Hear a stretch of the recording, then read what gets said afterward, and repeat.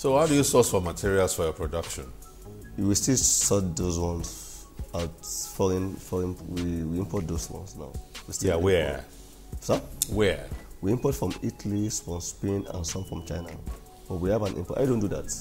I have importers that I work with. Okay, you don't bother yourself to. There are so many things I don't bother myself. My core 100% is how to market this product. So branding, packaging, marketing, and selling. So we have actually worked with the team. Now, I don't want us to rush over that. And you know why? Because in our environment, people tend to just want to be a one-man person that does it all. You have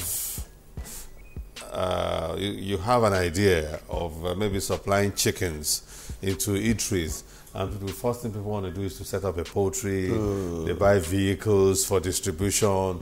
You know, whereas if you understand the concept of value chain, you just look at the chain and then figure out which one on this process, this leg, which one of these can I plug myself into?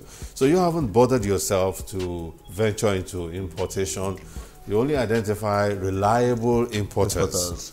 And then you give them your specs.